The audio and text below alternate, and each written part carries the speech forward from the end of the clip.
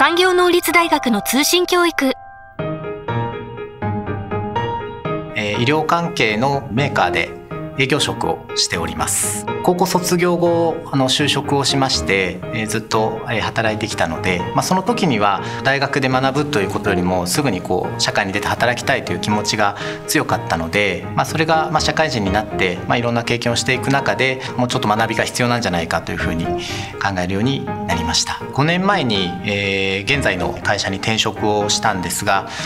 後輩が会社でもだんだんと増えてきて、将来必要となるマネジメントの力だったりですとか学びたいなというふうに考えたのが入学のきっかけでした。テキストを学習して、次の日からちょっと仕事に使ってみようかなとか、こういう言い方で伝えてみて問題を解決してみようかなと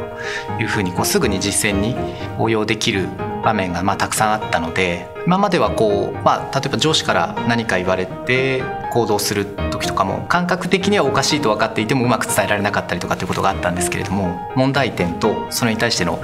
解決策提案できるようになったかなと思います。それによって仕事がスムーズに進んだり、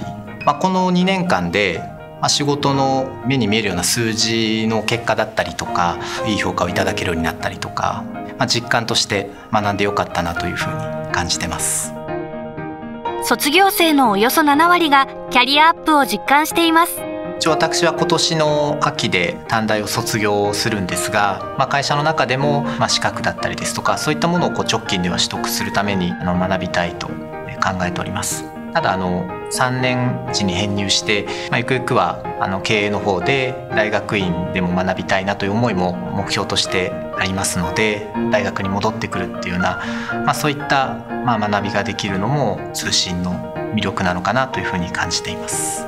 産能なら短大卒業後にいつでも大学3年次編入が可能です。そのため自分のペースで4年生大学を無理なく卒業できます。仕事に生かせるようにという目的で学び始めたんですけれども、自分の中で大きかったのは学ぶ楽しさだったりとか学んだり知るっていうことによって、毎日の生活だったりとか、豊かになるんだなっていうことを知ることができたという、それが一番大きかったのかなというふうに感じました。